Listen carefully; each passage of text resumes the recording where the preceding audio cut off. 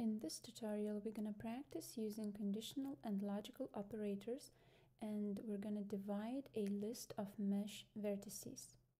We're going to begin by referencing NURBS surface from Rhino to Grasshopper. We're going to convert this NURBS surface into a mesh surface. We're going to deconstruct the mesh to extract its vertices. Then we're going to deconstruct vertices to extract coordinates. And finally, we're going to divide this list of vertices based on their z coordinate. If you haven't seen the previous exercise called Color Mesh Geometry, I'm going to leave the link in the description below, and I advise you to watch that video before continuing with this one. You can use any type of NURBS surface for this exercise. Here, I'm going to quickly show how to create one from 4 corner points. So first we create 4 corner points and thus the surface on the plane. Then we select this surface, and in the command prompt I'm going to type in rebuild and click enter. So we are selecting to rebuild this surface, and here we can add additional control points if we'd like to. After rebuilding the surface, you might need to turn control point preview on so that you're able to see surface control points. Select and modify them. You can select multiple groups by holding Shift key and deselect by holding Control key. So I'm molding this Free-Form NURBS surface into place using control points and a gumball. And when we're done with the modeling, it's time to reference this NURBS surface from Rhino into Grasshopper. So let's go to the Grasshopper component palettes under Params, Geometry, and let's pick Surface Container. Let's right click on it and choose Set One Surface and pick the surface from Rhino viewport. The preview is overlapping, so I'm going to select the surface in Rhino and type in the command prompt hide and click enter. So we are hiding this specific object in Rhino preview. Our next step is to convert this NURBS surface into a mesh.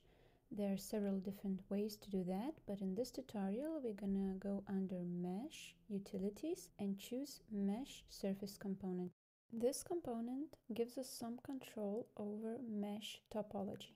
It requires initial NURBS surface as an input and U and V values to divide this surface using a grid. And the last 2 input parameters are optional. We're going to talk about these 2 a bit later. Let's connect our surface geometry to the surface input, and you can see that the component is already working with the default settings. To define U and V values, we're going to use number sliders. So let's double click on canvas and let's set the bounds. Let's say from 5 to 30, click enter. I'm going to make a copy of this slider, and let's connect to the U and V inputs to the mesh surface component.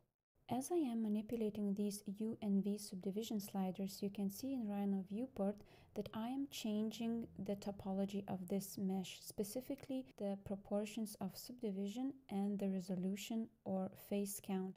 Let's move on and talk about the overhang input. This input is relevant when working with trimmed surfaces. So currently in our case, this is not a trimmed surface, and just to explain this input to you, I'm going to quickly trim the surface.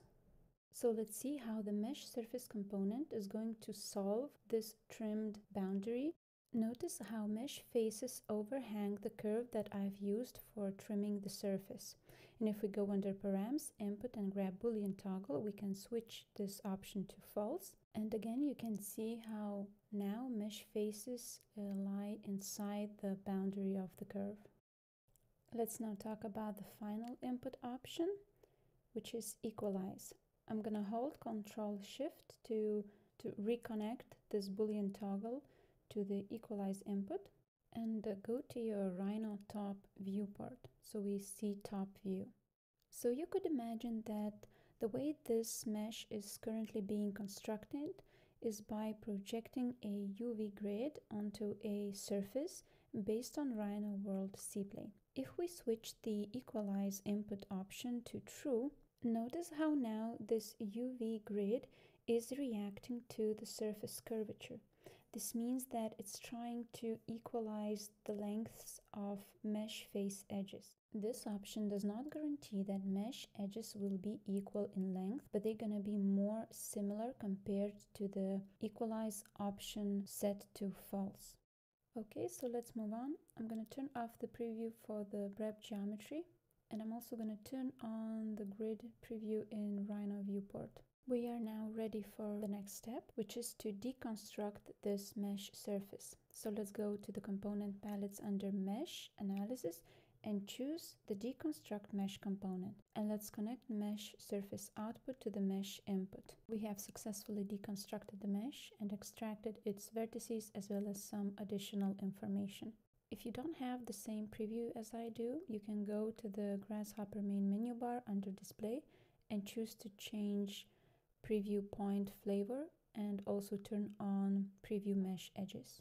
I'm also going to go under Params, Utilities, and grab Param Viewer so we could read the vertex output data tree structure. And it says that it's a single branch data tree or a list. We have to continue data deconstruction here, and this time we need to deconstruct vertices. So we're going to go under Vector, Point, and choose Deconstruct Point component.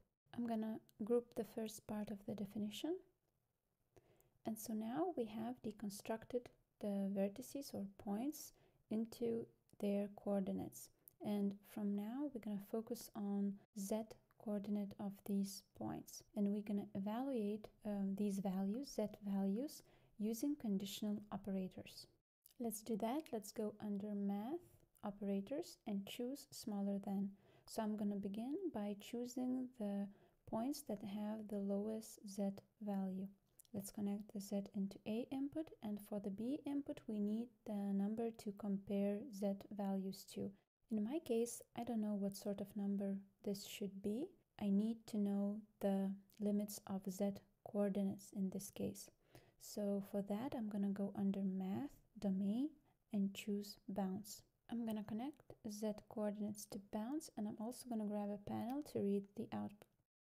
In my case, the bounds are somewhere between 5 and 19. So I'm going to use a number slider with similar range. So let's say somewhere from 5.5 to 19.5. And let's connect to the B input in the smaller than component. I'm also going to grab a panel to read the output. And I'm going to set the second number to, let's say, 9. So the conditions for filtering are now all set. We have generated boolean pattern. The next step is to go under Sets, Sequence, and grab Cull Pattern component to actually filter the vertices according to this boolean pattern. In order to see filtered vertices in Rhino viewport, I need to turn off the preview of Mesh Surface and deconstruct Mesh components. So the points or vertices now visible in Rhino viewport are the ones that have Z value lower than number 9. I also want to assign custom preview color for these points, so I'm going to go under Display, Preview, and choose Custom Preview component, and then use Color Swatch to pick custom color. Now let's filter. Let's grab all the rest of the vertices.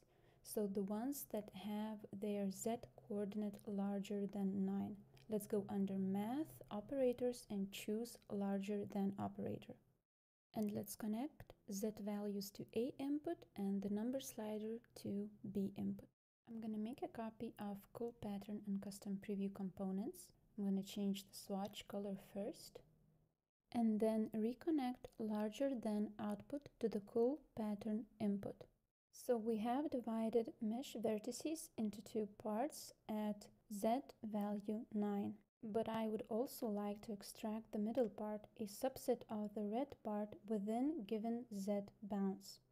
I advise you to pause the video and think through the steps before proceeding.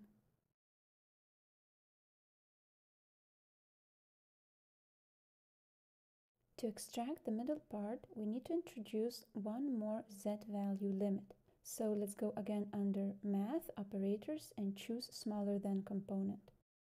Let's connect Z values to A input. I'm going to copy the slider to the B input, and now let's define the second number. We want to extract points that are higher than 9, Z value is higher than 9, but lower than 15. To combine Boolean results from two conditional operators in this instance, we're going to use gate and logical operator. Let's connect larger than to A input and smaller than to B input. And as usual, I'm going to grab a panel to read the output. Let's again make a copy of Cull Pattern and custom preview components, change color swatch, and then reconnect gate and output to the Cull Pattern. The middle section of green vertices is now visible in Rhino preview, but the definition does not work exactly the way I want it to. Let's choose to preview selected geometry only and investigate. And if I select the red group, we can see that this group still takes all the vertices that are higher than 9. And I want this group to take only the highest points, so only points or vertices with the Z value higher than 15. This means we need to add another condition here and go under Math Operators and choose larger than. Again, we're going to test Z values, so let's connect the Z coordinate output to A input, and for the second number we're going to use this slider with the value 15, and of course connect the larger than output to the Cull Pattern input for the red group. Again, turn on the preview for the selected geometry only and check if the definition works the way we planned. The definition is now complete, but there are some aspects regarding organization on canvas that I'd like to address and fix. First, I'm going to use the Rely object to control the position of some of the wires on canvas.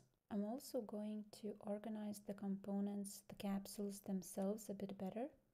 And I'm also going to group these objects to emphasize steps in the algorithm. And then I'm going to add short descriptions to these groups to make this Grasshopper file easier to read and understand. So this is it for this exercise. I hope you enjoyed it, and I will see you in the next tutorial.